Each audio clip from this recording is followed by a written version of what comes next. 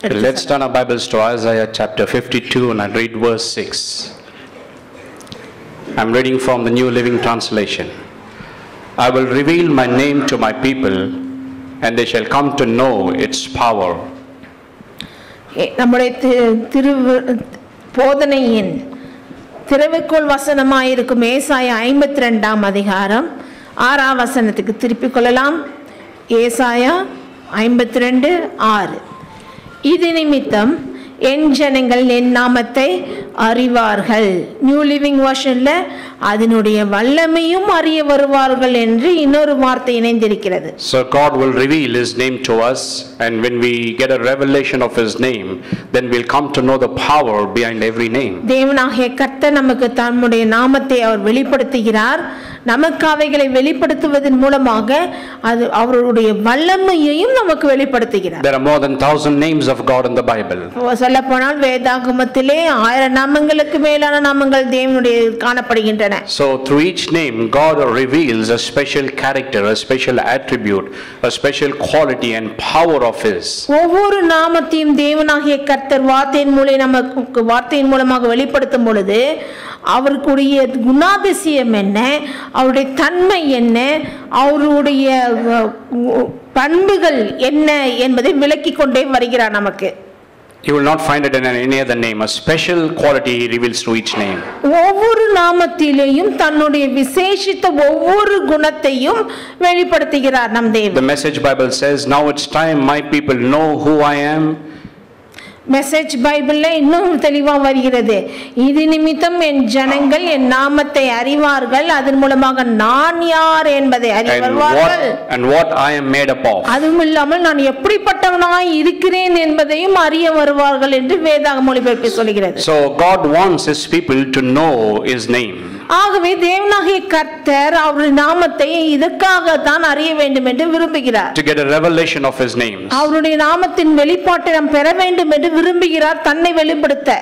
So that you will know who he really is and what he wants to be in your life. அதன் மூலமாக அவர் யார் என்பதை நாம் அறிய வேண்டும், அவர் எப்படிப்பட்டவராய் இருக்க விரும்புகிறார் நம்முடைய வாழ்விலே என்றும் நாம் அறியும்படியாக. Only when you know who he is, you'll allow him to be that in your life. பாருங்கள், அவர் யார் என்று அறிந்தால் தானே அப்படியாக நம் வாழ்விலே அவர் இருக்க நாம் வழிவிடுவோம். So we begin to look at Exodus chapter 15 verse 22 to 26. ஆகவே தான் இதற்காக இன்னொரு நாமத்தை படித்துக் கொண்டு வருகிறோம். அவைகள் யாத்திராகமம் 15ஆம் அதிகாரத்திலே 22ஆம் வசனத்திலிருந்து காணப்படுகின்றன. First thing we saw is the meaning and the context in which this name was revealed to the people of Israel. இந்த விசேஷித்த நாமம் எந்த சூழ்நிலையிலேயும் எந்த மாதிரியான பின்னணியிலே தேவனாகிய கர்த்தர் இந்த அவருடைய நாமத்தை வெளிப்படுத்தினார் என்று இங்கே காணலாம். Secondly, we looked at the tough circumstances does not mean that you are out of God's will. இந்த நாமமாகிய யெகோவா ரஃபா என்ற நாமத்தை இந்த பின்னணியிலே பார்க்கிறோம். அது மட்டும் இல்லாமல் இன்னொரு காரியம், இரண்டாவது காரியமாக இவைகளிலிருந்து நாம் கற்றுக்கொண்டது என்னவென்றால், கஷ்டமான சூழ்நிலைகள் பிரச்சனைகள் வந்தா நம் தேவனை சித்தத்தை விட்டு பிரிந்து போய்விட்டோமோ என்று எண்ணக்கூடாது என்று கண்டோம். Thirdly, you cannot get to know God through signs and wonders. அது மட்டும் இல்லாமல் மூணாவதாக இந்த சூழ்நிலையில நாம் என்ன கற்றுக்கொண்டோம் என்றால், நம்முடைய அற்புதங்கள் அடையாளங்கள் நம் வாழ்வில் நடக்கிறதுனாலே தேவனை அறிந்து விடலாம் என்று எண்ணிடக்கூடாது. Fourthly, we saw God sees humanity's need of a physician and healer and he offers to be that. நான்காவதாக இந்த சூழ்நிலையில் என்னத்தை கற்றுக்கொண்டோம் என்றால், தேவனாகிய கர்த்தர் அவரே முன் வந்து மனுகுலத்துக்கு நானே மருத்துவராக சிகிச்சை அளிக்கிறவராக டாக்டராக இருக்கிறேன் என்று அவரே முன் வருகிறார். And last week we saw why God brought them via the bitter waters of Mara. பிற்பாடு ஐந்தாவதாக நாம் என்ன கண்டோம், போன வாரத்திலே தானே ஏன் தேவனாகிய கர்த்தர் அவர்களை மாறா என்ற கசப்பான தண்ணீர் அண்ணிலே நடத்தி வந்தார். He could have provided them fresh waters. ஏன் நல்ல தண்ணீர் கொடுத்திருக்கலாமே. He could have taken them some other route. இல்லனா வேற பக்கமா வழி நடத்தி சென்றிருக்கலாமே. Or he could have changed the bitter waters into sweet waters even before they could come there. இஸ்ரவேல் ஜனத்தார் அங்கு வந்து சேருவதற்கு முன்பாகவே இந்த மாறா தண்ணியை நல்ல தண்ணியா மாத்தி இருக்கலாமே தேவனாகிய கர்த்தர். God knows they are thirsty. அவர்கள் தாகமா இருக்கிறார்கள் என்று தேவன் அறிந்திருக்கிறாரே. For 3 days they are without water. 3 நாளா வனாந்தரத்திலே தண்ணீர் இல்லாம வர அலைந்துட்டு வருகிறார்களே. So why God brings them through the waters of Mara? அப்படி இந்த சூழ்நிலையிலே ஏன் தேவனாகிய கர்த்தர் இந்த மாறா என்னும் கசப்பான தண்ணீர் அண்டையிலே நடத்தினார்? I showed you because the people of Israel were infected with a deadly disease called bitterness. இதுக்கு தானே நான் போன வாரத்திலே நாம் கண்டோம், இஸ்ரவேல் ஜனத்தார் விடுதலை ஆகும் பொழுது அந்த நேர காலகட்டங்களிலே அவர் கசப்பு நிறைந்த வாழ்க்கையாய் இருந்தது. They were bitter against God and against Moses. அவர்களுக்குள்ள ஒரு கசப்பு இருந்தது. என்ன கசப்பு? யாரை குறித்த கசப்பு? மோசேக்கு குறித்த கசப்பு, தேவன் அண்டையிலே கசப்பு அவர்கள் இருதயத்திலே இருந்து கொண்டே வந்தது. This bitterness had spread to the entire camp of Israel. இந்த மாதிரியான கசப்பு தேவனை குறித்து அந்த இஸ்ரவேல் ஜனத்தார் எல்லாருக்குள்ளேயும் பரவி இருந்தது. So God had to deal with it. ஆகவே தேவனாகிய கர்த்தர் அதை சரி பண்ணணும் முதல்ல. And that is why he brings them to the waters of Mara. ஆகவே தான் இப்ப வழி நடத்திட்டு வருகிறார் இந்த மாறா என்னும் தண்ணீர் அண்டை. He wants to teach them a lesson there to show them the very condition of their own hearts. அவர்களுடைய தன்மை என்ன நிலையில இருக்கிறார்கள், அவர்களுடைய இருதயம் என்ன மாதிரி நிலையில இருக்குது என்பதை காண்பிக்கிறதுக்கு தான் இந்த மாறா தண்ணீர் அண்டையில கொண்டு வந்தார். How their hearts are filled with bitterness. எப்படி அவர்களுடைய இருதயம் கசப்பினாலே நிறைந்திருக்கிறது என்பதை காண்பிக்க விரும்பினார். And it is there that he offers healing. He says, I am the Lord that healeth thee. I am Jehovah Rapha. அந்த இடத்திலே தானே தேவனாகிய கர்த்தர் சொல்கிறார், நானே உன் பரிகாரியாகிய கர்த்தர், நானே உனக்கு யெகோவா ராஃபாவா இருக்கிறேன் என்று தன்னை வெளிப்படுத்தினார். Okay, let's go further this morning. இந்த காலையிலே தொடர்ந்து மேற்கொண்டு காணலாம். Remember that God had given these people incredible, undeniable signs, wonders and miracles. நாம் ஒரு காரியத்தை ஞாபகப்படுத்த கொள்ள வேண்டும். இஸ்ரவேல் ஜனத்தாருக்கு தேவனாகிய கர்த்தர் விசேஷமாக அற்புதங்களும் அடையாளங்களும் அபரிவிதமாய் அந்த காலகட்டத்திலே செய்தார். From the time and the moment that God called Moses and sent him to deliver the people of Israel, God backed them up with mighty signs, wonders and miracles. எப்பொழுது மோசேவை தேவனாகிய கர்த்தர் தேர்ந்தெடுத்து அவனை விடுதலை செய்யும்படியாக அனுப்பினார் அல்லவா இஸ்ரவேல் அண்டையிலே, அந்த காலகட்டத்திலிருந்து அற்புதங்கள் செய்ய ஆரம்பித்தார் தேவனாகிய கர்த்தர். Until 3 days before, where God split the Red Sea and they walked on dry ground for them. சொல்லப்போனா இந்த சூழ்நிலைக்கு முன்னாடி 3 நாளைக்கு முன்பாகவும் கூட செங்கடலே பிளந்து நின்றது. அந்த மாதிரி அற்புதம். Yet the Israelites clung to fear, doubt and unbelief. அப்படி இருந்தும் இஸ்ரவேல் ஜனத்தார் அவிசுவாசத்தோடு இருந்தார்கள், அவர்கள் பயந்து கொண்டும் இருந்தார்கள். They did not believe Moses, they did not believe God also. அவ்வளவு அற்புதங்களை கண்டு மோசே மேலே விசுவாசம் கிடையாது, தேவனாகிய கர்த்தர் மேலேயும் விசுவாசம் They கிடையாது. were constantly questioning whether God was with them every time they faced a crisis. ஒவ்வொரு முறையும் அவர்கள் துன்பத்தையோ கஷ்டத்தையோ அனுபவிக்கும் பொழுது சந்திக்கும் பொழுது கேள்வி மேல கேள்வி, முறுமுறுப்பு தானே இஸ்ரவேல் ஜனத்தார். God will do a mighty miracle for them. அவர்களுக்கு இந்த அற்புதம் செய்கிறார். For a few days it will be okay. சில நாட்கள் நல்லா சந்தோஷமா இருப்பாங்க. Then the next crisis they hit, அத்த ஒரு கஷ்டம் வந்தோடனேயும் they'll wonder whether God is with them or has he forsaken them. அவங்க உடனேயும் கர்த்தர் இருக்கிறாரா எங்களோட, கர்த்தர் தான் வழி நடத்துறாரா, அவர் என்ன செய்யாம விட்டாரு, இப்படியாக ஒரு நிலைமை. Not only that, scripture tells us that all through this time the people of Israel were carrying their little tiny idols in their tents with them. இன்னும் சொல்ல போனா இஸ்ரவேல் ஜனத்தார் இவ்வளவு நாட்களாக எகிப்திலிருந்து விடுதலையாகி வந்த நாட்களாக அவர்களுடைய கூடாரத்திலே அந்த சிறு விக்கிரங்களை எகிப்திலிருந்து கொண்டு வந்து சுமந்து கொண்டே வந்தார்கள். So how does God deal with such people? இப்படிப்பட்ட ஜனங்களை எப்படி தேவனாகிய கர்த்தர் கையாள போகிறார்? Remember, whatever was written for you and me to learn from them. அவர்களுக்கு நடந்தவைகள் எல்லாம் நமக்கு எழுதப்பட்டிருக்கின்றன. எதற்காக? நமக்கு திஷ்டாந்தங்களாக முன்மாதிரியாக இருக்கின்றன, நமக்கும் கூட தான். So here are God's people who have experienced mighty signs, wonders and miracles. இங்கே அற்புதமான தேவனுடைய ஜனங்கள் அற்புதங்கள் அடையாளங்கள் தேவனாலே செய்யப்பட்டு அனுபவிக்கிறார்கள். But their hearts are filled with bitterness, with jealousy, with strife, with hatred, with anger. ஆனால் இருதயமோ சிந்தனையோ கசப்பு, எரிச்சல், முறுமுறுப்பு இப்படியாக நிறைந்திருந்தது. They are in idolatry, worshipping idols there. They have those idols in their tents. இன்னும் சொல்ல போனா அவங்க கூட விக்கிரங்களும் இருந்தன, விக்கிரங்களையும் தொழுது கொண்டே வந்தார்களும் கூட. So how does God deal with such people? இப்படிப்பட்ட ஜனங்களை எப்படியாக தேவன் கையாள போகிறார்? Does he get angry? Does he get mad with them? And does he wipe them out and destroy them completely? தேவனாகிய கர்த்தர் இப்படிப்பட்டவர்களை கோபத்தோடு வந்து அப்படியே அழித்து விடுவாரா அவர்களை? Or does he get frustrated and give up on them?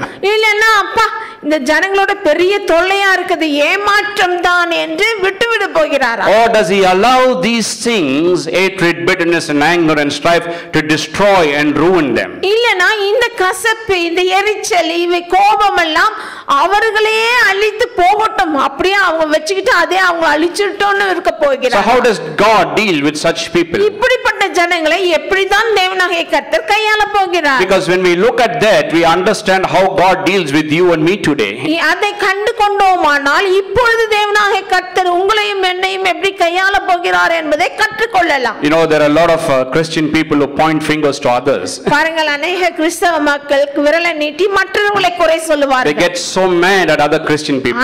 மற்ற கிறிஸ்தவ ஜனங்களை பார்த்தா ஒரே கோபம் வருகிறது. And one of the reasons is because they don't understand the scriptures, they don't understand God. ஏன் இந்த மாதிரியான எரிச்சல் கோபம் என்றால் தேவனையும் அறியலை, தேவனை வார்த்தையும் அவர்கள் அறியல. So how does God deal with such people today? இன்னைக்கு அப்படிப்பட்ட ஜனங்களை எப்படி தேவனாகிய கர்த்தர் கையாள போகிறார்? Well, that is why this portion of scripture is very important. ஆகவே தான் இந்த வேத பகுதி நமக்கு இன்னைக்கு முக்கியமாக இருக்கிறது. I will show you that even if you harbor all these things in your heart, you are still the Lord's possession, you are still his child. பாருங்கள், இந்த மாதிரியான எரிச்சல், கோபம், கசப்பு இவைகள் எல்லாம் உங்கள் இருதயத்தில் தக்க வைத்துக் கொண்டு இருந்தாலும் தேவனாகிய கர்த்தருக்கு முன்பாக நீங்கள் அவருடைய பிள்ளைகள், அவருக்கு விருப்பம் கொண்ட ஜனங்கள் நாம். You are understanding it? புரிகிறதுங்களா நான் சொல்லுகிறது? Even if you allow bitterness, anger and strife and hatred, and even if you commit idolatry, not adultery, idolatry, still you are God's child, you are God's priceless one. பாருங்கள், நாம் முறுமுறுத்துக் கொண்டு கசப்போடும் எரிச்சலோடும் கோபத்தோடும் தக்க வைத்து வாழ்ந்து கொண்டு வந்தாலும் தேவன் நம்மை பார்க்கும் பொழுது அவருடைய பிள்ளையாகவே பார்க்கிறார். Now this is not a license to sin. பாருங்கள், இது சொன்ன உடனே போய் நம்ம பாவம் செய்யலாம்னு ஒரு லைசென்ஸ் மாதிரி அல்ல. No, it's not that. அப்படி அல்ல, எடுத்துக்க கொள்ளக்கூடாது. In fact, if you understand it the right way, you will never yield to sin. பாருங்கள், தேவனையும் அவருக்கு செயல்படுகிற காரியத்தையும் அறிவோம் என்றால் பாவத்துக்கு நம்ம ஒப்பு கொடுக்க மாட்டோம் நம்மை. Because we think that God is like us. That's the problem with you and me. நாம் என்ன நினைக்கிறோம், நம்மை போல தான் தேவன் இருக்கிறார் என்று நாமளே நினைப்பிலே வாழுகிறதுனால தான் பிரச்சனை நாம உருவாக்கிக்கிறோம். Just like how we get mad with such people. எப்படி ஒரு தப்பு பண்ணி முறுமுறுத்து எரிச்சலோடு வந்தாங்கன்னா அவங்க மேல எப்படி நாம கடினமா இருக்கிறோமோ அப்படியாக இருக்கிறார் என்று எண்ணிக்கிறோம். If we can, we will destroy them. அப்படி நாம தான் நம்ம கிட்ட அப்படி கோபமா நாம வந்து கடலா இருந்தோம்னா நம்ம உடனே அழிச்சிருப்போம். So we think that God is also like that. ஆகவே நாம் இப்படி இருக்கிற குணத்தை உடையவர்களா இருக்கிறதுனாலே தேவனும் அப்படிதான் செஞ்சிருவாரோ என்று எண்ணம் நமக்கு இருக்கிறது. He will also lose his cool, he will get mad, he will get angry, he will wipe out and destroy or punish people hardly. இப்படியாக இருதயத்தில் இருக்கிறவர்களை தேவனாகிய கர்த்தரும் கோபப்பட்டு அழித்து விடுவார் ஒன்றுமில்லாமல் என்று நாம் எண்ணி விடுகிறோம். And it is all because of that one word, chastisement, in the Bible. அதாவது வேதத்துல ஒரு வார்த்தை இருக்குது இல்லைங்களா, அந்த வார்த்தையினால பெரிய பிரச்சனை கிறிஸ்தவர்களுக்குள்ள. என்ன பிரச்சனை? அவர் சீர்திருத்துகிறார் என்று சொல்கிறார். God chastises his people, so when his people do wrong, God will chastise. ஜனங்கள், அவருடைய ஜனங்கள் தப்பு செஞ்சாங்கன்னா அவர் God will chastise, correct them. சிட்சிக்கிறார் என்று சொல்லுகிறார்கள். But my question is, how does God correct his people when they do wrong? ஜனங்கள், அவருடைய ஜனங்கள் தப்பு செஞ்சாங்கன்னா தேவனாகிய கர்த்தர் எப்படி சிட்சிக்கிறார்? See, as parents you have children. பெற்றோர்களாகிய உங்களுக்கு பிள்ளைகள் இருக்கிறார்கள். Let's say if your children do something wrong. வைத்துக் கொள்ளுங்களேன், உங்க பிள்ளை ஒரு தப்பு செய்யுதுன்னா what will you do? நீங்க என்ன செய்வீங்க? Will you kill your child? உங்க பிள்ளைய போட்டு அடிச்சு சாவடிச்சிருவீங்களா? ஹலோ, கவனிக்கிறீர்களா சொல்லுகிறது? கட்டை ஏத்து மண்ட போந்துருவீங்களா? சில பேர் செய்வாங்க, கோவத்துல என்ன வேணாலும் செய்வாங்க. See, that is why we think God is like us. We also do the same thing, so we think God does it. நாம் இப்படி கையாளுகிறதுனாலே நாம் என்ன நினைக்கிறோம், தேவனும் நம்மை போல தான் இருக்கிறார், நம்மையும் அப்படிதான் கையாளுவார் என்று எண்ணுகிறோம்.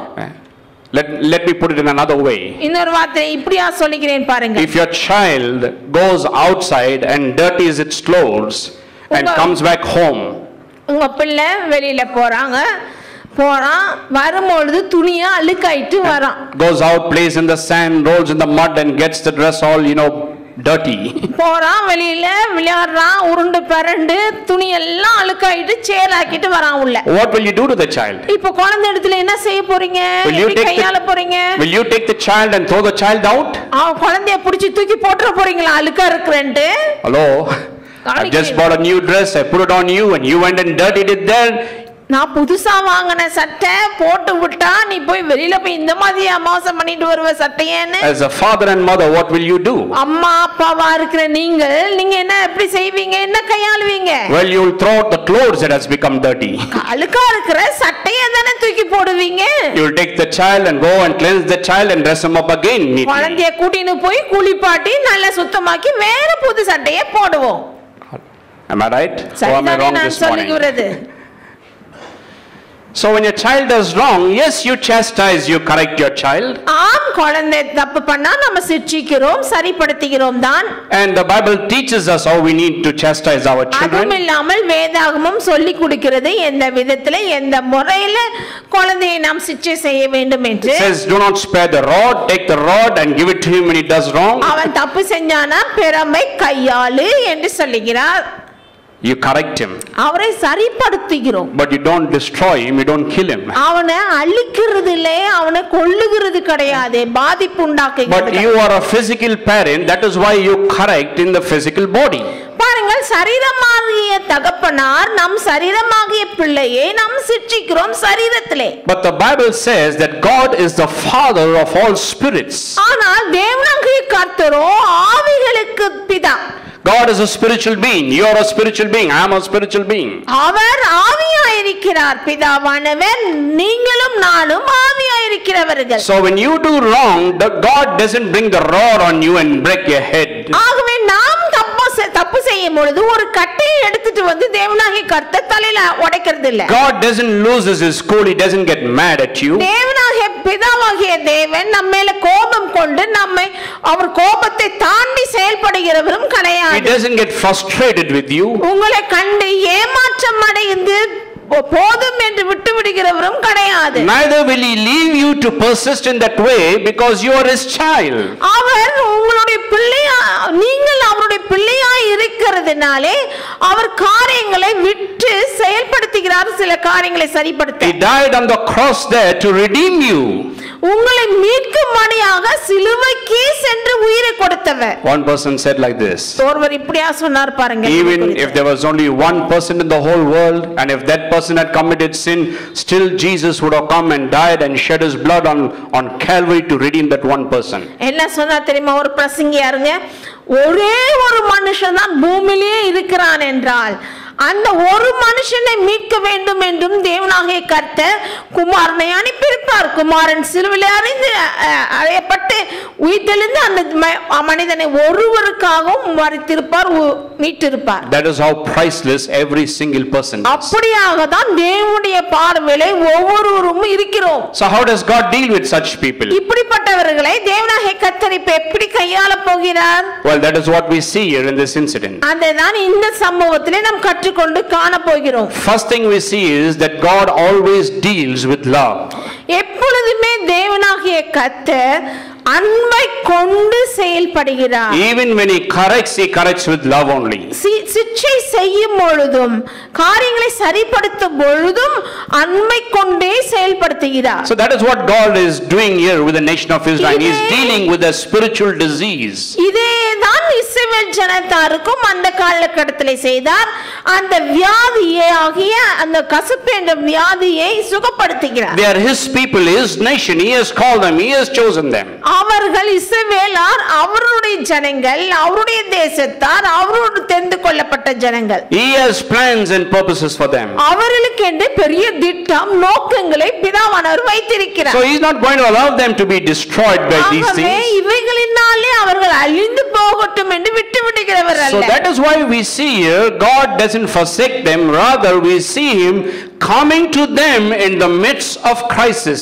ஆகவே தான் நாம் காண்கிறது என்னவென்றால் இந்த சூழ்நிலையிலே அவர்களை கைவிடாமல் அந்த சூழ்நிலையிலே அவர்களை வந்து சீர்படுத்த வெளிப்படுத்துகிறார், சுகமாக்குகிறார். He gives them a fresh revelation of who he is through this name. அந்த நேரத்திலே தானே ஒரு புதிய பெயரை, அவருடைய நாமத்தை அவர்களுக்கு வெளிப்படுத்தி அந்த நாமத்தின் மூலமாக அவர் யாராய் இருக்கிறார் அவர்களுக்கு என்று அந்த சூழ்நிலையை விளக்குகிறார். So it is there that he comes and reveals himself as Jehovah Rapha, the Lord that healeth thee. இந்த இடத்திலே தானே யெகோவா ராஃபா என்று, நானே உன் பரிகாரியாகிய கர்த்தர் என்று சொல்லி விளக்குகிறார். But here he reveals that he not only wants to heal our physical disease but also our spiritual diseases. இங்கே சரீர பிரகாரமான வியாதியை மட்டுமல்ல, நான் ஆவிக்குரிய வியாதியும் இருதயத்தையும் நான் சுகமாக்குகிறவர் என்று காண்பிக்கிறார். So that tells us something. இது ஒரு காரியத்தை நமக்கு சொல்லுகிறது, காண்பிக்கிறது. What it tells us, when you hit a crisis, என்ன சொல்லி கொடுக்கிறது இந்த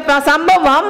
ஒரு பிரச்சனைன்னு வந்து நீங்க சந்திச்சீங்கன்னா, allow God, look to him, allow him to give you a fresh revelation of who he is. அந்த நேரத்தில் ஒரு பிரச்சனைன்னு வந்தா உடனே நாம நின்னு தேவனாகிய கர்த்தர் அந்த நேரத்திலே தன்னை எப்படியாக நமக்கு வெளிப்படுத்துகிறார் இந்த சூழ்நிலையிலே என்று காண வேண்டும். Don't give up, don't despair, don't get frustrated. இந்த பிரச்சனையை பார்த்து ஏமாற்றமோ ஒரு மனதிலே சோர்வோ அடையக்கூடாது. Don't think that God has forsaken you and cast you away. நான் சொல்ல போனா தேவனாகிய கர்த்தர் இந்த நேரத்தில் எங்க கைவிட்டுட்டாரு போயிட்டாரு என்றெல்லாம் எண்ணவே கூடாது. It doesn't matter what crisis you are going through in life. என்ன மாதிரியான கஷ்டத்து கூட நீங்கள் வாழ்க்கையில சென்று கொண்டு இருந்தாலும் சரி, God comes to you in the midst of your crisis. அந்த பிரச்சனையின் மத்தியிலேயே தேவன் வருகிறார். And he reveals himself in a new way, in a fresh way to you. உங்களுக்கு அந்த இடத்திலே புதிய விதமாக நல்லவராக நன்மை செய்கிறவராக கொண்டு வந்து தன்னை வெளிப்படுத்துகிறார். That means every time you face a problem, every time you hit a crisis, God comes to you and he gives you a fresh revelation of who he is. அப்படி என்றால் என்ன? ஒவ்வொரு முறை நாம் கஷ்டத்தையும் பிரச்சனையும் சந்திக்கும் பொழுதெல்லாம் ஒவ்வொரு முறையும் தேவனாகிய கர்த்தர் தன்னை வந்து வெளிப்படுத்துகிறார். Amen. நமக்கு. So you need to look for the revelation of God in the midst of a crisis. பிரச்சனை வந்தா தேவனை நோக்கி பார்க்க வேண்டும். எப்படியாக இந்த பிரச்சனையிலிருந்து விடுதலை பண்ண அவர் வெளிப்படுத்துகிறார் தன்னை என்று. Because through that crisis he reveals who he really is. ஏனென்றால் அந்த பிரச்சனையின் மத்தியிலே தானே அவர் யார் என்பதை வெளிப்படுத்துகிறார் நமக்கு. That's why the names are so important. ஆகவே தேவனுடைய நாமத்தை அந்த நேரத்தில் அறிந்திருப்பது மிகவும் முக்கியம். So here the word heal means, இங்கே சுகம் நானே பரிகாரியாகிய கர்த்தர் என்று பரிகாரி refers not only to healing but to fix, to mend, to cure and restore back.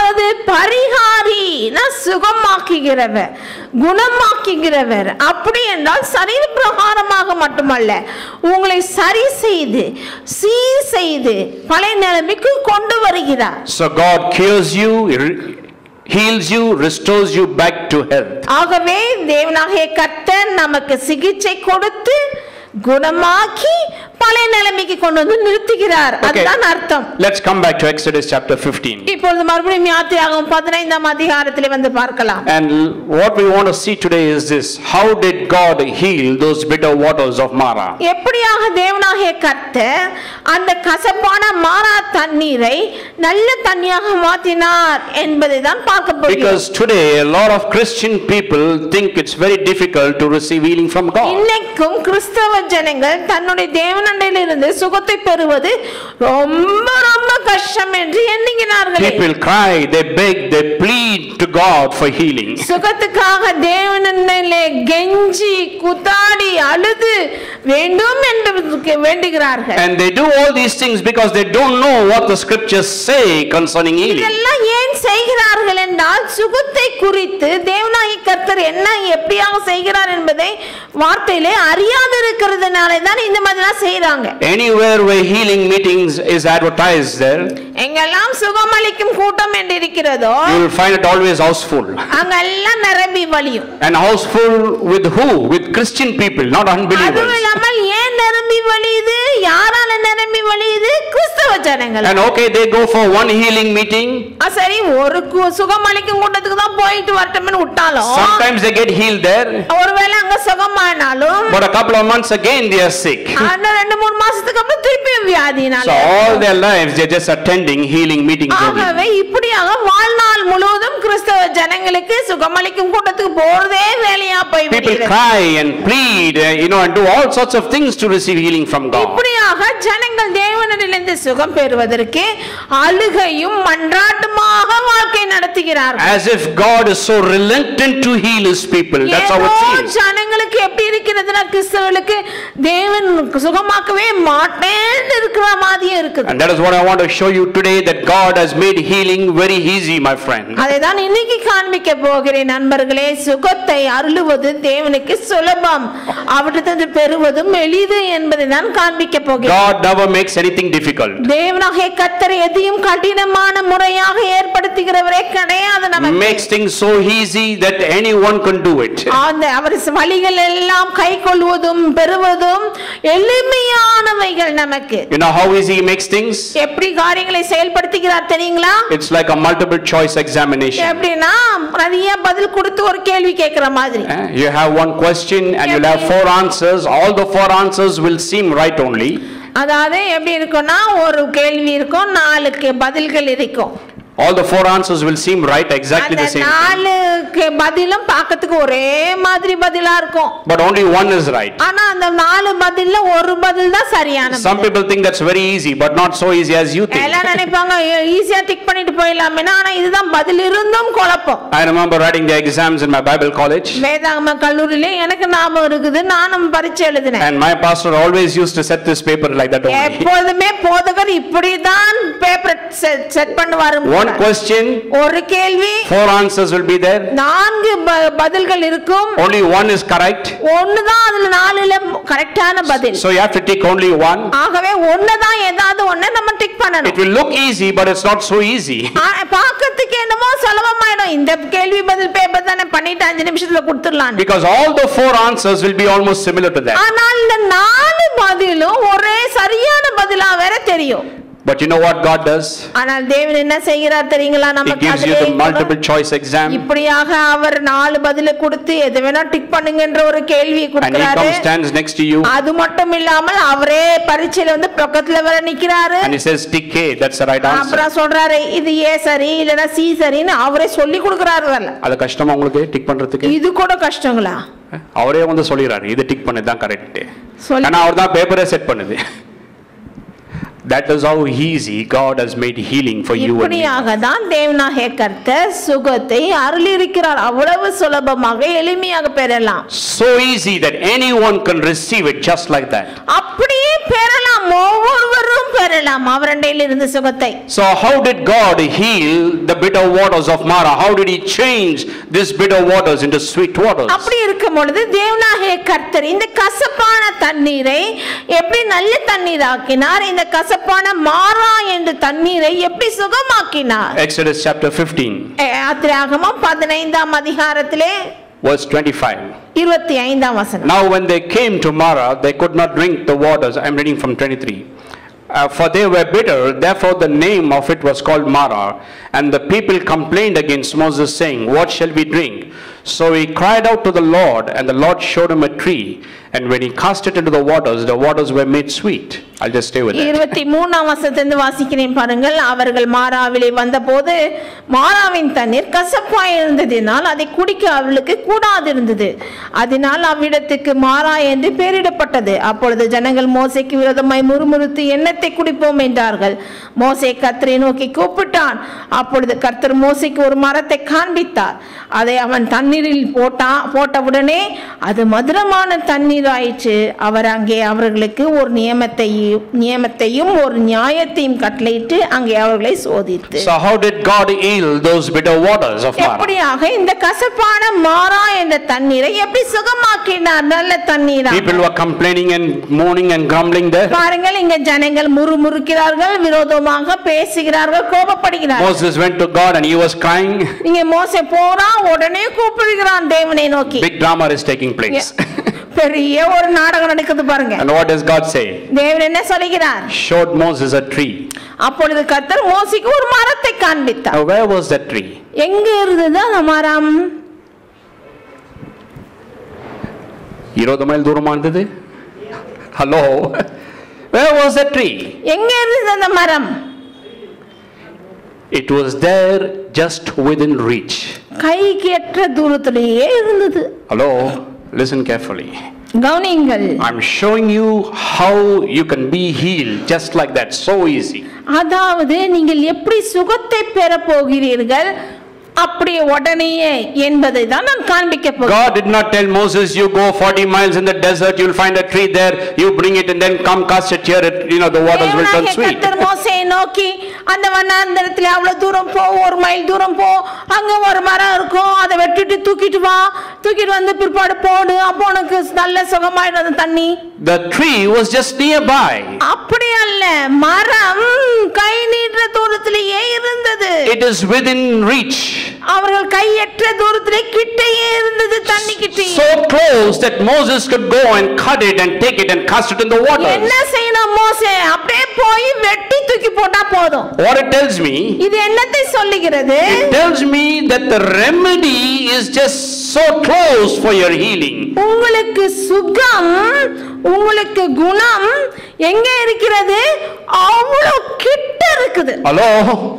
கவனிக்கிறீர்களா? The remedy for your healing and for your cure is right at hand, nearby. You don't have to travel far to receive healing, my friend. உங்களுக்கு சரீரத்துக்கு ஆவிக்கு வேண்டிய சுகம், உங்களுக்கு குணம் எங்க இருக்கிறது? ரொம்ப தூரம் இல்ல, உங்களுக்கு கிட்டயே இருக்கிறது. Many years I had a friend. ரொம்ப வருஷத்துக்கு முன்னாடி ஒரு நண்பர் இருந்தார் பாருங்க. And he was sick. அவர் வியாதிப்பட்டு போனார். So this happened some time ago. இது கொஞ்ச நாளுக்கு முன்னாடி ஆயிடுச்சு. So one day he took an aeroplane, he was traveling abroad.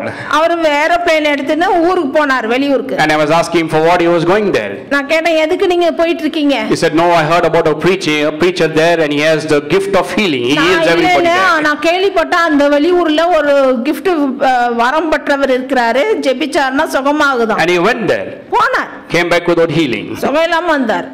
Hello? கவனிக்கிறீர்களா?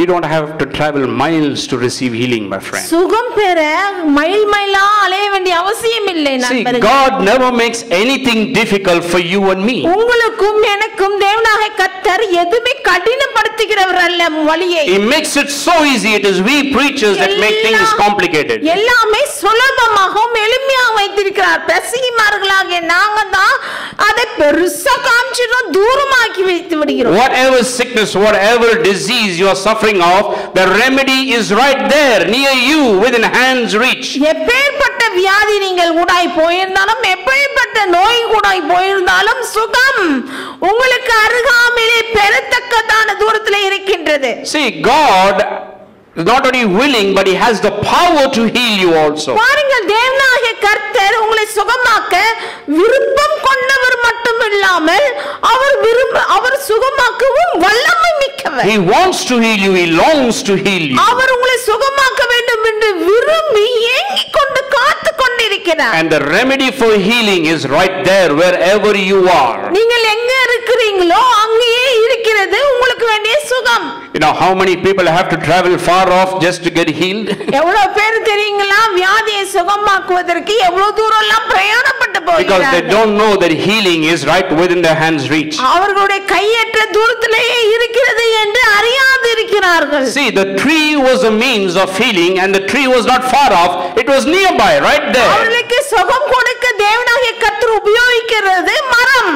அந்த மரம் கூட கிட்டயே இருக்குது, தூரத்துல இல்ல. Just beside the waters of Mara, so that Moses can take it and just throw it into the water, and the bitter waters become sweet waters. மாரா தண்ணீர் அண்டையிலே பக்கத்திலே வளர்ந்து இருக்குது. மோசே அதை வெட்டி அப்படியே கவுத்து தூக்கி உள்ள போடணும். That's how easy it is to receive healing. அவ்வளவு சுலபம் தேவனிடமிருந்து சுகத்தை பெறுவது என்பது. But just let us look at that verse again. மறுபடியும் அந்த வார்த்தையை கவனிப்போம். So it says there, the Lord showed him a tree, and when he cast it into the waters were made sweet. மோசே கர்த்தரை நோக்கி கூப்பிட்டான். அப்பொழுது கர்த்தர் மோசேக்கு ஒரு மரத்தை காண்பித்தார். அதை அவன் தண்ணீரிலே போட்ட உடனே அது மதுரமான தண்ணீர் ஆயிற்று. Now this word tree, when you come to the New Testament and many other places, it is used for the cross. இந்த மரம் என்று சொல்லுகிற காரியம் புதிய ஏற்பாட்டிலே பார்ப்போமானால் கல்வாரி சிலுவையாகிய அந்த மரத்தை தான் சொல்லுகிறது. In many places the word tree is used for the cross. அநேக இடத்திலே மரம் என்பது சிலுவை மரத்தை குறிக்கிறதாய் இருக்கிறது. Turn with me to Acts chapter 5. அப்போஸ்தலர் நடபடிகள் 5ஆம் அதிகாரத்துக்கு திருப்பிக் கொள்ளலாம். Acts chapter 5. அப்போஸ்தலர் நடபடிகள் 5ஆம் அதிகாரம்.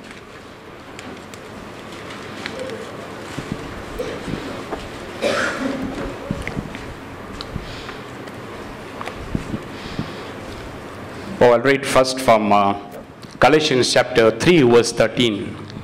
முதலாவது கலாத்தியர் 3ஆம் அதிகாரத்துக்கு திருப்பிக் கொள்வோம். இதற்கு முன்பாக Galatians chapter 3 verse 13. கலாத்தியர் 3:13. And then we'll come to Acts chapter 5.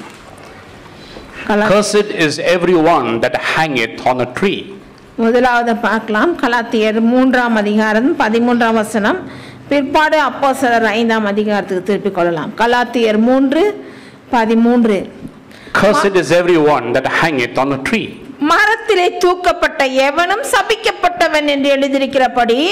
Now who is this talking about? Who is it referring to? இது யாரை குறித்து பேசுகிற வசனம்? It is referring to Jesus. இயேசு கிறிஸ்துவை குறித்து பேசுகிற வசனம். Because Jesus was hanged on a tree, on the cross. இங்கே 3ஆம் அதிகாரம் 13ஆம் வசனம் சொல்கிறது யாரை குறித்தென்றால் இயேசு கிறிஸ்துவை. இயேசு கிறிஸ்து தான் மரத்திலே சிலுவை மரத்திலே தொங்கினார். So the tree is pointing out towards the cross. It's referring to the cross. ஆகவே மரத்தை தூக்கப்பட்டவன் என்று சொல்லும் பொழுது சிலுவையை காண்பிக்கிறது, குறிக்கிறதாயும் இருக்கிறது. Then in 1 Peter 2:24 it says there, who himself bore our sin in his own body on the tree. அப்புறம் 1 பேதுரு 2:24. Who himself bore our sin in his own body on a tree. 1 பேதுரு 2ஆம் அதிகாரம் 24ஆம் வசனத்திலே சொல்கிறது, நாம் பாவங்களுக்கு செத்து நீதிக்கு பிழைத்திருக்கும்படிக்கு அவர் தாமே தமது சரீரத்திலே நம்முடைய பாவங்களை சிலுவையின் மேல் சுமந்தார். சிலுவையின் மேல். Where did Jesus bear our sin? எங்கே நம் பாவங்களை இயேசு கிறிஸ்து சுமந்தார்? On the cross. சிலுவையிலே. On the cross he became sin. Our sin was put upon him there. அவருடைய சரீரத்திலே நம்முடைய பாவங்கள் எல்லாம் போடப்பட்டது. எப்பொழுது அவர் சிலுவையின் மேல் தொங்கிக் கொண்டிருந்த பொழுது ஆயிற்று. So the tree is referring to the cross here. ஆகவே மரம் என்றால் சிலுவையை குறிக்கிறது. Now come to Acts chapter 5. இப்பொழுது அப்போஸ்தலர் 5ஆம் அதிகாரத்துக்கு திருப்பிக் கொள்ளுங்க. Verse 30. 30ஆம் அதிகாரம் says that the God of our fathers raised up Jesus whom you murdered by hanging on a tree. அப்போஸ்தலர் 5:30. நீங்கள் மரத்திலே தூக்கி கொலை செய்த இயேசுவை நம்முடைய பிதாக்களின் தேவன் எழுப்பி. Hello, all these verses is talking about how Jesus became our sin on the tree, that is on the cross. மரத்திலே என்று இருக்கிறது. இந்த வசனங்கள் எல்லாம் இயேசு கிறிஸ்து மரித்த சிலுவையை குறிக்கிற மரமாய் இருக்கிறது. So here when God showed Moses a tree, it was pointing out towards the cross. The remedy for man's sin and for man's sickness is the cross, my friend. ஆகவே இங்கே பார்க்கலாம், மோசேயே தேவனாகிய கர்த்தர் மரத்தை தூக்கி போடு என்று சொன்னாரே, அந்த மரம் இயேசு கிறிஸ்து சிலுவையிலே மரித்த மரம் சிலுவையை குறிக்கிறது. அந்த சிலுவை நமக்கு சுகத்தையும் பாவ மன்னிப்பையும் அருளுகிறதா இருக்கிறது. I want to show you that on the cross Jesus not only shed his blood and atoned for man's sin, but also for every sickness and disease of the entire human race. அங்கே கல்வாரி சிலுவையிலே கட்டம் மேல் அந்த மரத்தின் மேல் தேவனா இயேசு கிறிஸ்து தொங்கின பொழுது மனுகுலத்தின் பாவத்தின் நிமித்தம் தொங்கினவர் மட்டுமல்லாமல் பாவத்தை சுமந்தவராக தொங்கினது மட்டுமில்லாமல் உலகத்தின் எல்லா வியாதியையும் நோயையும் சுமந்தவராக காணப்பட்டார். On the cross Jesus provided salvation for every sinner there. அங்கே பாவியாகிய ஒவ்வொருவருக்கும் அங்கே பாவ மன்னிப்பு அருளினார். Every single person in this world can be saved, my friend. அந்த கல்வாரி சிலுவையின் மூலமாக ஒவ்வொரு மனுஷனும் ரட்சிக்கப்படலாம். There's no need for anyone to be lost. ஒருவரும் தொலைந்து போக தேவனை விட்டு பிரிந்து போக வகை இல்லை. No need for them to live in darkness. அவர்கள் இருளிலே வாழ வேண்டிய அவசியமும் இல்லையே. God doesn't want anyone to be lost. ஒருவர் கூட கெட்டு போக வேண்டாம் என்று தானே இந்த காரியத்தை செய்தார். Wants everyone to be saved. ஒவ்வொருவரும் ரட்சிக்கப்பட வேண்டும் என்று செய்தார். And that is why he provided salvation for the entire human race on the cross. ஆகவே தான் கல்வாரி சிலுவையிலே மனுகுலம் ஒவ்வொருவருக்கும் பாவ மன்னிப்பை ஏற்படுத்தினார். Every person they can be saved. ஒவ்வொருவருமே ரட்சிக்கப்படலாம். ரட்சிக்கப்படலாம். How? When they come to the cross. எப்படி ரட்சிக்கப்படுவது? சிலுவையில் அண்டை முன்பாக வந்தால் It is போதும். on the cross that Jesus provided salvation for every sin of man. மனுகுலத்தின் ஒவ்வொருவருடைய பாவத்துக்கும் அங்கே பாவ மன்னிப்பை செய்தார். It doesn't matter how big a sinner you are. நீங்க எப்பேற்பட்ட பாவியா இருந்தாலும் அது பத்தி பொருட்டல்ல. God has provided salvation for your sin. உங்களுடைய பாவத்துக்கு என்று தேவனாகிய கர்த்தர் ரட்சிப்பை ஏற்படுத்தியிருக்கிறார். You don't have to live in your sin and die in your sin. உங்க பாவத்திலே வாழணும்னு அவசியம் இல்லை. உங்க பாவத்திலே சாக வேண்டும் என்று அவசியம் இல்லை. You can be redeemed from the power of sin. உங்க பாவத்தின் வல்லமையிலிருந்து நீங்க மீட்கப்படலாமே. Through the cross of Jesus. Kalvari சிலுவையாக இயேசுவின் மூலமாக. It is on the cross he bore our sin. நான் அந்த கல்வாரி சிலுவையிலே தானே பாவத்தை நம்முடைய பாவத்தை சுமந்தார். Sin of every human being was put upon him there. மனுகுலத்தின் ஒவ்வொரு பாவமும் அவர் மேல் சுமத்தப்பட்டது. And that is why he was cut off from God. அந்த நேரத்தில் அவர் பாவமானதினாலே தேவனிடத்து பிரிக்கப்பட்டார். Salvation is provided through the cross. Kalvari சிலுவையின் மூலமாக ரட்சிப்பு நமக்கு வந்து சேர்ந்தது. Even if you are the chiefest of sinners. பாவத்திலே பெரும்பாவியாக இருந்தாலும் உங்களுக்கும் இருக்கிறது அங்க ரட்சிப்பு. Paul talks about it, how he was the chiefest of sinners. Pavul பேசுகிறார், நான் பாவியிலே எல்லா பாவிலும் மகா பெரிய பாவி என்று சொன்னார். But salvation reached him also. ஆனால் அந்த ரட்சிப்பு அவரையும் தேடி வந்து தொட்டது. It saves the worst of sinners. பாவியிலே மோசமான பாவியும் தேடி வருகிறது ரட்சிப்பு. When they come to the cross. அவர்கள் சிலுவையில் அண்டையிலே வரும்பொழுது. When they believe that Jesus bore their sin on the cross. Kalvari சிலுவையில் என் பாவத்தை இயேசு சுமந்தார் என்று விசுவாசிக்கும் பொழுது நோக்கும் பொழுது உண்டாகிறது ரட்சிப்பு. Let's turn to Isaiah. ஏசாயா எழுதின தீர்க்கதரிசனாகமம் Isaiah 53. 53ஆம் அதிகாரம். I'll read verse 4. 4ஆம் வசனம். Surely he has borne our griefs and carried our sorrows, and yet we esteemed him stricken, smitten by God and afflicted. ஏசாயா 53:4 மெய்யாகவே அவர் நம்முடைய பாடுகளை ஏற்றுக்கொண்டு நம்முடைய துக்கங்களை சுமந்தார், நாமோ அவர் தேவனால் அடிபட்டு பாதிக்கப்பட்டு சிலுவையில் சிறுமைப்பட்டவர் என்று எண்ணினோம். Here it is translated as griefs and sorrows. He has borne our griefs and sorrows. இங்கே சொல்லப்பட்டிருக்கிறது நம்முடைய பாடுகளை ஏற்றுக்கொண்டு நம்முடைய துக்கங்களை சுமந்தார். But if you have a good English Bible, ஆனால் சரியாக மொழிபெயர்க்க வேண்டும் என்றால் ஆங்கிலத்திலே சில மொழிபெயர்ப்பிலே சரியா வந்திருக்கு. good English Bible will cost you a little more. ஒரு நல்ல பைபிள் வாங்கணும்னா கொஞ்சம் விலை காசு கொடுத்தா வாங்க வேண்டும். In that you will have footnotes. அங்கே விளக்கம் இருக்கிறது. And there the actual translation is he has borne our sicknesses and carried our pains. அங்கே எழுதப்பட்டிருக்கிறது அந்த மொழிபெயர்ப்பிலே சரியாக மொழிபெயர்க்கப்பட்டிருக்கிறது. எப்படி என்றால் மெய்யாகவே அவர் நம்முடைய நோய்களை ஏற்றுக்கொண்டு நம்முடைய வேதனைகளை சுமந்தார், வலிகளை சுமந்தார். That is what Isaiah 53:4 is talking about. அதுதான் 53 ஏசாயா 4 பேசுகிறது. Jesus has borne our sickness and he has carried our pains. மெய்யாகவே அவர் நம்முடைய வியாதிகளை ஏற்றுக்கொண்டு நம்முடைய வலிகளை சுமந்தார். Not just your sickness and my sickness, but the entire human race, the sickness of every human being and the disease of every human being, Jesus bore it. ஏதோ உங்க வியாதியை என் வியாதியை மட்டும் சுமந்தார் என்று அல்ல. சிலுவையிலே இயேசு கிறிஸ்து மரித்த பொழுது அவர் உலகத்தின் ஒவ்வொரு மனுஷனுடைய வியாதியையும் நோயையும் சுமந்தார் சிலுவையிலே. And he carried our pains. அவர் ஏற்றுக்கொண்டு சுமந்தார் நம்ம வலியை. The pain of the entire human race was laid upon him. ஒவ்வொரு ஜனங்களுக்கு கூட போகிற வேதனை வலி அதையும் அவர் சுமந்தார் சிலுவையிலே. But where did he bore our sin and carried our pain? எங்கே அவர் நம்முடைய பாவங்களை சுமந்தார், வியாதியை சுமந்தார்? When he was here in the earth, பூமியிலே நடமாடும் பொழுது சுமந்தாரா? when he went about preaching and teaching and healing people, அவர் கிராமம் கிராமமா போய் பிரசங்கம் பண்ணி சுகமாக்கினது பொழுது அப்பொழுது நம்முடைய பாவத்தையும் வியாதியும் சுமந்து கொண்டு போனாரா? did he carry our sickness and disease that time?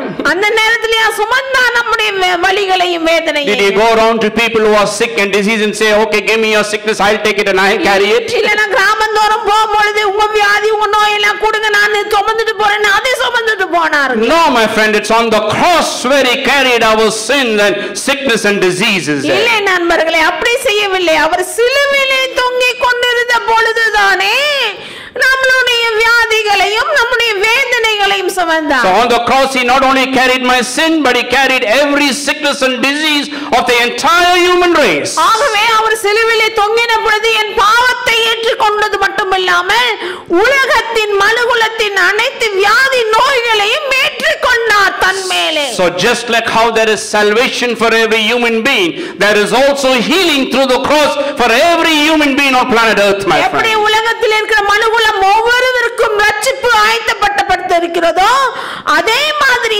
சுகம் மனுகுலம் முழுவதற்குமே ஆயத்தப்படுத்தப்பட்டிருக்கிறது. This is good news. This is good news. இது நற்செய்தி அல்லவா? There is no one that has to live and put up with sickness and disease. இங்கே பூமியில் இருக்கிற ஒருவர் கூட வியாதியையும் நோயும் சகித்து வாழ வேண்டிய அவசியம் இல்லை. No, there is healing for every man and woman here in this world. உலகத்தில் இருக்கிற ஒவ்வொரு ஆண்களுக்கும் பெண்களுக்கும் சுகமாயத்தமாய் இருக்கிறது. There is a God who has the power and who is willing and longing to heal his people. இங்கே இருக்கிறார் தேவனாகிய கர்த்தர் ஒருவர் ஜனங்களை சுகமாக்க விரும்புகிறவராகவும் அவர் வல்லமை மிக்கவராகவும் காத்துக் கொண்டே இருக்கிறார். And he is the one who heals even the incurable diseases. என்ன சொல்ல போனா சுகமாக்க முடியாத வியாதியையும் சுகமாக்குகிறவர் இருக்கிறார். Who is he? யார் அவர்? He is Jehovah Rapha. அவர்தானே Jehovah Rafah. The God that healeth us.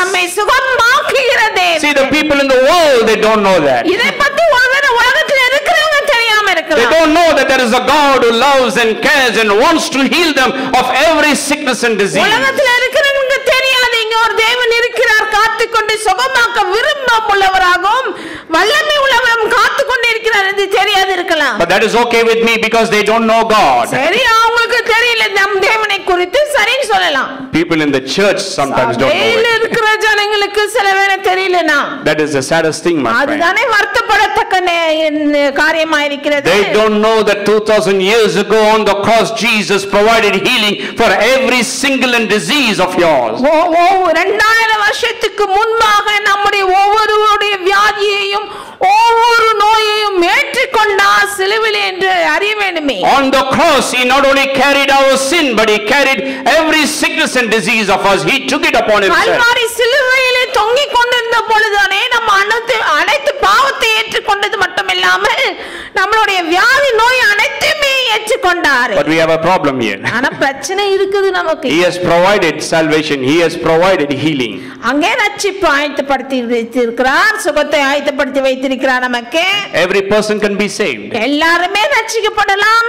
But is everybody saved? ஆனா எல்லாரும் ரட்சிக்கப்பட்டிருக்காங்களா? Everybody are born again? எல்லாருமே மறுபடியும் பிறந்திருக்கிறார்கள். No, everybody is not born again. இல்லையே, எல்லாரும் மறுபடியும் பிறக்கவில்லையே தேவனுடைய ராஜ்யத்திலே. Why? Because they don't know it. ஏனென்றால் அவங்களுக்கு தெரியாது.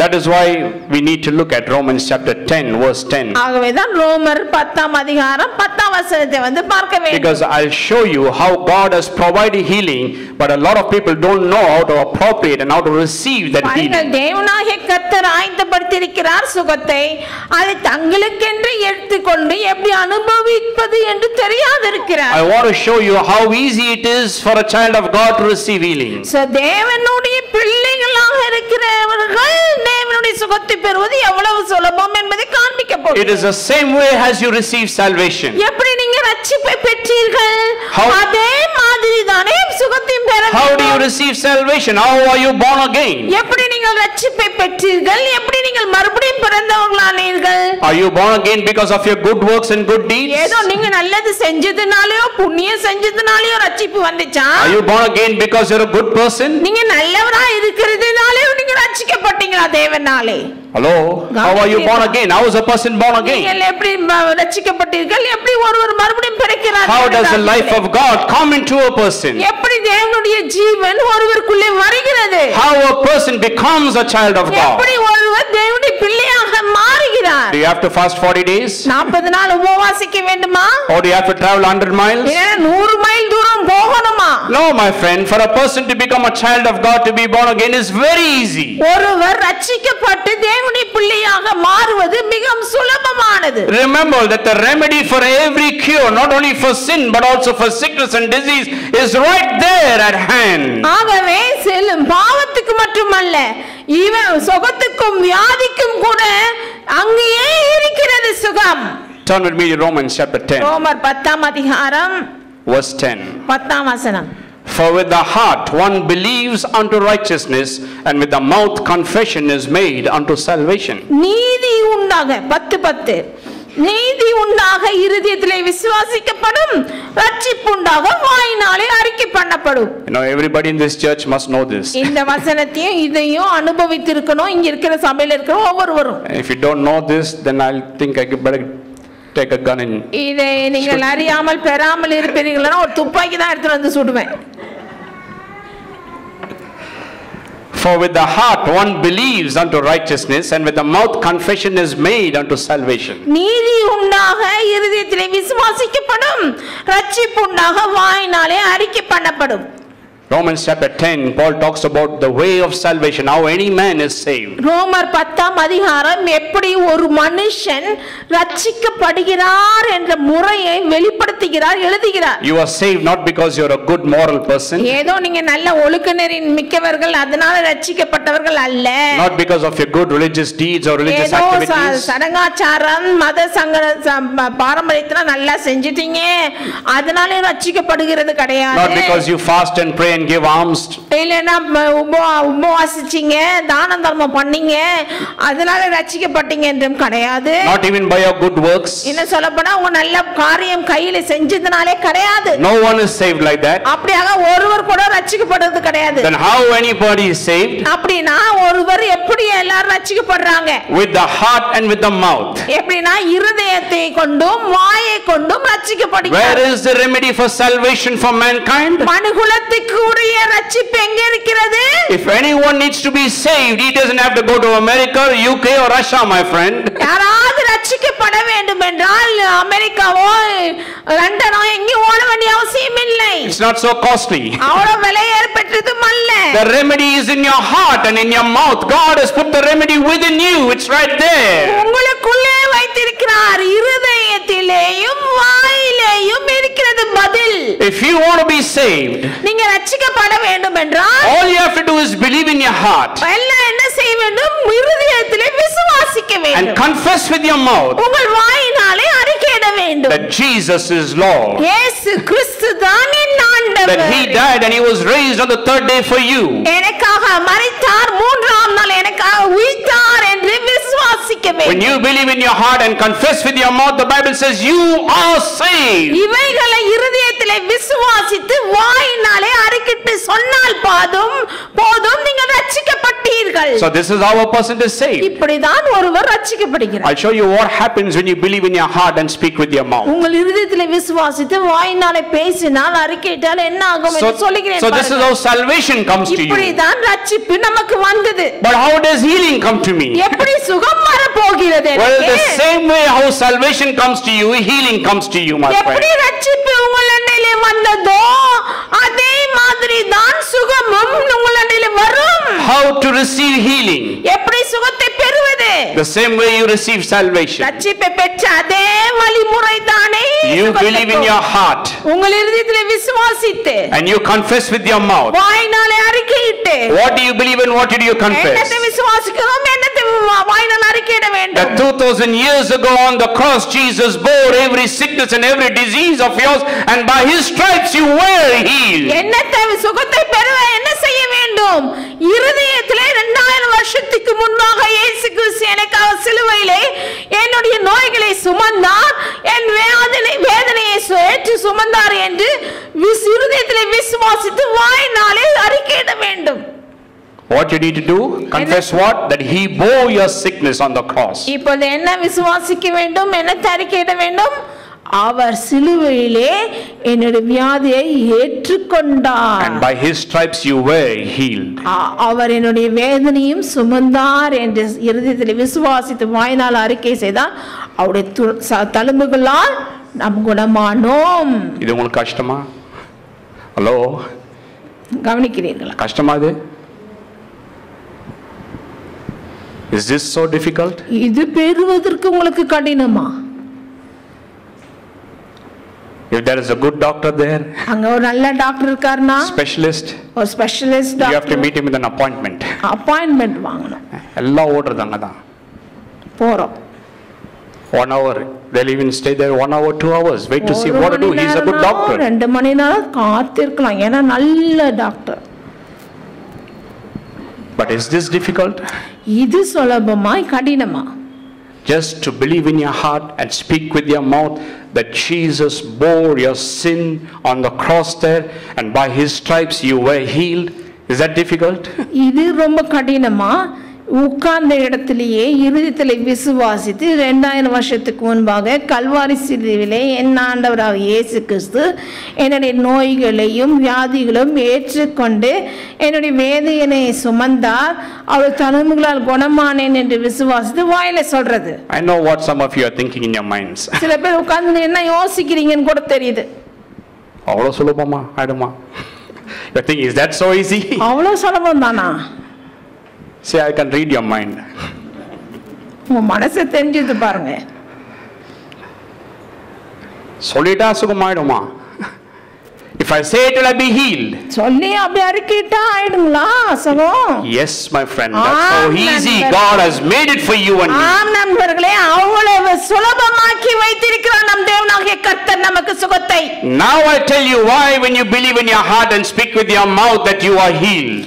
ஏன் நாம் இருதயத்திலே விசுவாசித்து வாயில் அறிக்கையிட வேண்டும் நான் சுகமானேன் என்று காரணத்தை சொல்லுகிறேன். Because the moment you believe in your heart and when you speak with your mouth that Jesus bore your sickness and your disease there and by his stripes you are healed, when you speak it you activate the power of God in your own life, my friend. நான் சொல்கிறேன் எப்படி சுகம் வருகிறது அது செய்வதனால என்றால் நீங்க எப்போ இருதயத்திலே விசுவாசித்து வாயினாலே திறந்து 2000 வருஷத்துக்கு முன்பாக சிலுவையிலே ஆண்டவராக இயேசு கிறிஸ்து என்னுடைய வியாதியையும் நோயையும் ஏற்றுக்கொண்டு வேதனையை சுமந்தார் என்று இருதயத்திலே விசுவாசித்து வாயினாலே சொல்லுகிறோமோ அந்த நேரத்திலே நாம் தேவனுடைய வல்லமையை பெறுகிறவர்களாக இருக்கிறோம். Just like how you were saved. எப்படி நாம் ரட்சிக்கப்பட்டோமோ அதே முறைதான். You believe in your heart and you spoke with the mouth. ரட்சிக்கப்படும் பொழுது இருதயத்திலே விசுவாசித்து வாயினாலே பேசுனீங்க. That Jesus is Lord. இயேசு கிறிஸ்து தான் ஆண்டவர். And when you did that, you activated the power of God in your life. இப்படியாக தேவனுடைய வல்லமையை உங்க வாழ்விலே அவிழ்த்து விட்டீர்கள் நீங்களே. A miracle happened to you. உங்களுக்கு அற்புதம் நடந்தது உள்ளே. From a sinner you became a saint. From a child of the devil you became a child of God. பாவியாய் இருந்த நீங்கள் தேவனுடைய பிள்ளையானீர்கள். பிசாசு ராஜ்யத்திலிருந்து தேவனுடைய ராஜ்யத்துக்குள்ள. How did you become a child of God? எப்படி தேவனுடைய பிள்ளையானீங்க? By simply believing in your heart and speaking with your mouth you became a child of God. எப்படி தேவனுடைய பிள்ளையானீர்கள்? வெறும் இருதயத்திலே விசுவாசித்து வாயினாலே சொன்னதனாலே தானே தேவனுடைய பிள்ளையானீர்கள். So how do you receive healing, my friend? அதே மாதிரி எப்படி நாம் சுகத்தை பெறுவது? The same way you receive salvation. ரட்சிப்பை பெற்ற முறையே தான் சுகத்தை பெறுவது. You just believe in your heart and speak with your mouth. இருதயத்திலே விசுவாசித்து வாயினாலே பேச வேண்டும். That 2000 years ago on the cross Jesus bore every sickness and disease of yours. என்னத்தை இருதயத்திலே விசுவாசிக்கணும், என்னத்தை பேச வேண்டும்? 2000 வருஷத்துக்கு முன்பாக இயேசு கிறிஸ்து என்னுடைய நோய்களை ஏற்றுக்கொண்டார். And by his stripes you were healed. அவருடைய தழும்பால் குணமானேன் என்று விசுவாசிக்க வேண்டும். The moment you do that you activate the healing power of God's word in your own life. அந்த நேரத்தில் நீங்க செய்யும் பொழுது தானே தேவனுடைய வல்லமை மிக்க வார்த்தையை உங்கள் வாழ்விலே சுகமளிக்கிறதாக அவிழ்த்து விடுகிறீர்கள். That is the moment you receive healing. அந்த நிமிஷம் தானே நீங்கள் சுகத்தை பெறுகிறவர்களாக காணப்படுகிறீர்கள். God's words are spirit and life, my friend. தேவனுடைய வார்த்தை ஆவியாயும் ஜீவனுமாயும் His word is health to your body and all your flesh. அவருடைய வார்த்தை உங்களுடைய சரீரத்துக்கு சுகமாய் இருக்கிறது, ஆரோக்கியமாய் இருக்கிறது. That is how easy God has made healing for you and me. அப்படியாக தான் சுகத்தை சுலபமாக்கி வைத்திருக்கிறார் தேவனாய் கர்த்தர் நமக்கு. But instead of confessing healing we are confessing our sickness. நாம என்னத்தை சுகத்தை அறிக்கை செய்வதற்கு பதிலாக வியாதியை அல்லவா வாயில் அறிக்கையிட்டு கொண்டே இருக்கிறோம். Even when we go to God, கர்த்தரண்டையிலே செல்லும்போது கூட this is what we tell him. என்ன சொல்றோம்? Oh God, you know how long I am suffering from this sickness. ஓ தேவனே, இந்த வியாதியில எத்தனை வருஷமா பாடுபடுறேன். அவருக்கு தெரியாத மாதிரி அவருக்கு சொல்றது. You are confessing your sickness, that is why you don't receive healing. நீங்க என்னத்தை அறிக்கையிடுறீங்க? சுக நோய் அறிக்கையிடுறீங்க, அதை தான் பெற்றுக்கொண்டே இருக்கிறீர்கள். Believe in your heart and confess with your mouth. இருதயத்திலே விசுவாசித்து வாயினாலே அறிக்கையிட வேண்டும். That Jesus bore every sickness and disease of yours on the என்னுடைய cross. ஒவ்வொரு நோயும் வேதனையும் அவர் ஏற்றுக்கொண்டு வலியையும் வேதனையும் சுமந்தார். By his stripes you are அவருடைய healed. தழும்பால் நான் குணமானேன். Let's say this is sickness. இதுதான் வியாதின்னு வைத்துக் கொள்ளுங்கள். நோட். This is sickness. வியாதி. So I am carrying it with me now. I am a sick person. நான் தூக்கி நின்னேன். And this is Jesus. She's Jesus. So I am handing over my sickness to her now. வியாதியை நோயும் கொடுத்தாச்சு, ஏற்றுக்கொண்டேன். Now who has it? இப்போ யார் ஏற்றுக்கொண்டு யார்கிட்ட இருக்குது? என்கிட்ட இருக்குது. இயேசு. It's not with me. I have given it there. என்கிட்ட அவரோட கொடுத்தோனே என்கிட்ட வந்துருச்சு. So simple, my friend. அவ்வளவுதானே? ஆனா நம்ம ஆளுங்க என்ன பண்றோம்? இல்ல நான் தான் தூக்குவேன் வியாதியை. இயேசுக்கு ஏன் பாரமா இருக்கணும் பாவம்? Hello, கவனிக்கிறீர்களா?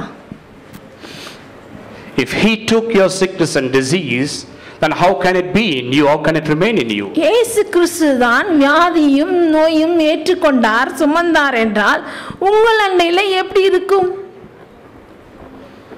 It's there with him. அவர்கிட்ட இருக்குது, அவர் தான் சுமந்துட்டாரே. Confess that. அதை அறிக்கையிடுங்கள். You want healing? சுகம் வேணுமா?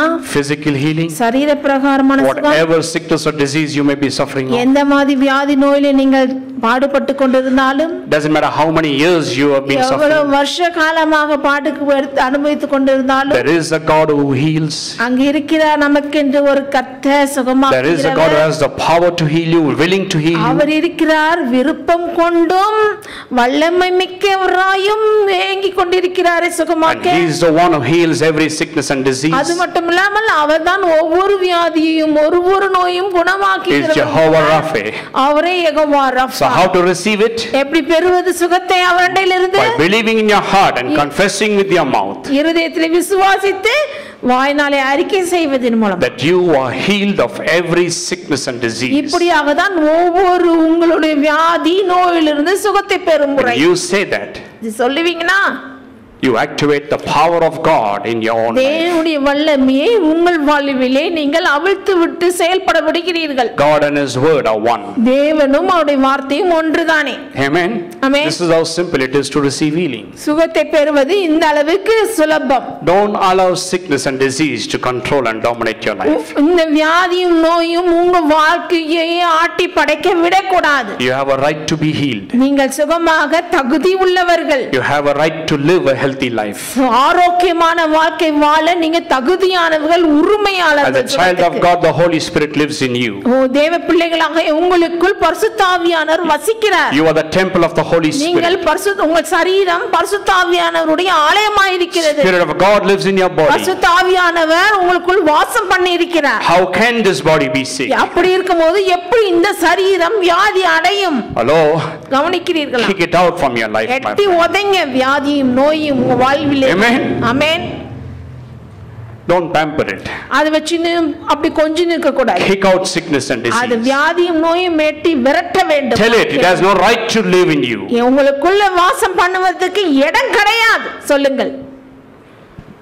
Well, I'll just stay with this. Next week we'll continue. அடுத்த வாரம் தொடர்ந்து பார்க்கலாம். Shall we all stand, please? எழுந்து நிற்போம்.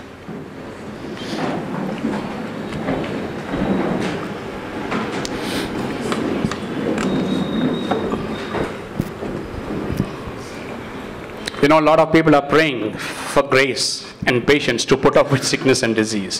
அநேகர் எப்படி கிறிஸ்தவ மக்கள் இருக்கிறார்கள், ஜெபம் பண்றாங்க, ஆண்டவரே கிருபை தாரும், தாங்கிக் கொள்ள இந்த வியாதியை சுமக்க எனக்கு பலனை தாரும் என்று வேண்டுகிறார்கள். இப்படிதான் ஜெபிக்கிறாங்க. Not praying for healing. சுகத்துக்கு ஜெபம் கிடையாது. Confess healing, my friend. சுகத்தை அறிக்கையிடுங்கள். Speak healing. சுகத்தை பேசுங்கள். When you speak, நீங்கள் பேசும்பொழுது the power of God's word is activated in your life. தேவனுடைய வார்த்தையின் வல்லமை உங்கள் வாழ்க்கையில் அவிழ்க்கப்படுகிறது. You are healed immediately. நீங்கள் சுகமாகிறீர்கள். God's word will never return back void. தேவனுடைய வார்த்தை சென்றது வெறுமையாய் போகாது. When you speak his word, it will accomplish the purpose. பேசும்பொழுது சென்ற வார்த்தை அந்த வார்த்தையை நிறைவேற்றி விட்டு தான் செல்லும். So start living in health. ஆகவே சுகத்திலேயும் ஆரோக்கியத்திலேயும் வாழுங்கள். Drive out sickness from you and your home. உங்க வீட்டிலும் சரி உங்களிலும் வாழ்விலும் சரி வியாதியை துரத்தி விடுங்கள். Bible says no sickness or disease shall ever come near a dwelling place. இன்னும் வேதம் சொல்கிறது உங்களை சூழ்நிலை உங்கள் வாசஸ்தலத்தையே அணுகாது. Hello. Forget about coming into you. It should not even come near a house. பாருங்க, உங்களை விடுங்க, உங்க சரீரத்தை உங்க வாசஸ்தலத்திலே உங்க வீட்டையே அணுகாதான். அங்கே தோர்த்திடு. அங்கே Don't leave sickness and disease inside and then think. No, chase it வீட்டுக்குள்ள out from வரவே there. விடக்கூடாது. முதலாவதாக அங்கே துரத்தி விடுங்க. Shall we just lift up our hearts and our voices to God? இருதயத்தையும் குரலையும் தேவனுக்கு முன்பாக உயர்த்தி தேவனுக்கு Just thank Him for His word. அவருடைய வார்த்தைக்காக நன்றி செலுத்துவோம் தேவனுக்கு. Thank Him especially for the revelation of healing. சுகத்தை குறித்த வெளிப்பாட்டுக்காக அவருக்கு நன்றிகளை You don't have to live in sickness and disease. வியாதியிலும் நோயும் வாழ வேண்டிய அவசியம் இல்லையே. There's healing for everyone. சுகம் எல்லாருக்கும் என்று இருக்கிறது. Oh, we just thank you, Father. நன்றி பிதாவே.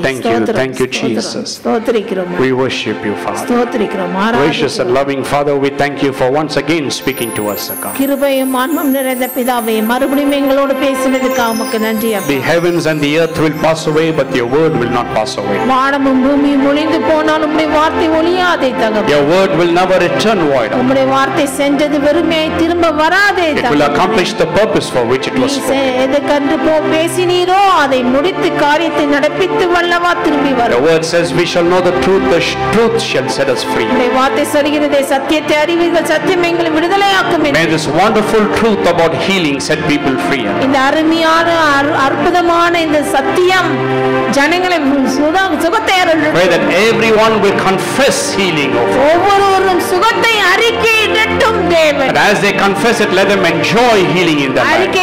அறிக்கையிடும் பொழுது சுகத்தை அனுபவிக்கட்டும். It is your will that your people be healed. உம்முடைய ஜனங்கள் சுகமாய் இருப்பது உம்முடைய விருப்பம் அல்லவா? That they live healthy, O Father.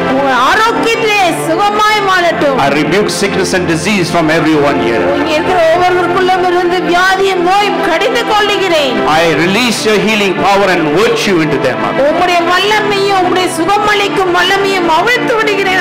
Let people be healed of every sickness and disease of ஒவ்வொரு them. வியாதியிலிருந்தும் நோயிலிருந்து ஜனங்கள் சுகமாக In கடவர்கள். Jesus' name. இயேசுவின் In நாமத்தினாலே. Jesus' name. இயேசுவின் நாமத்தினாலே. Sickness, you have no right to dwell in the bodies and minds of people வியாதியை here. ஜனங்களுடைய இருதயத்திலும் சிந்தனையிலும் சரீரத்திலும் வாழ்றதுக்கு உனக்கு தகுதி இல்லை. They are children of God. அவர்கள் தேவனுடைய பிள்ளைகள். They are blood bought. அவர்கள் ரத்தத்தை கொண்டு They have வாங்கப்பட்டிருக்கிறார்கள். a right to be healed. அவர்கள் சுகமாக்குவது அவருடைய ஸ்லாக்கியம். And I declare them whole and well this morning. அவர்களுக்கு ஆரோக்கியத்தை அறிவிக்கிறேன். In Jesus' name. இயேசுவின் நாமத்தினாலே. Amen. Now may the grace of our Lord Jesus Christ, the love of the Father, sweet presence of the Holy Spirit abide with each and every one of us forever and ever. Amen.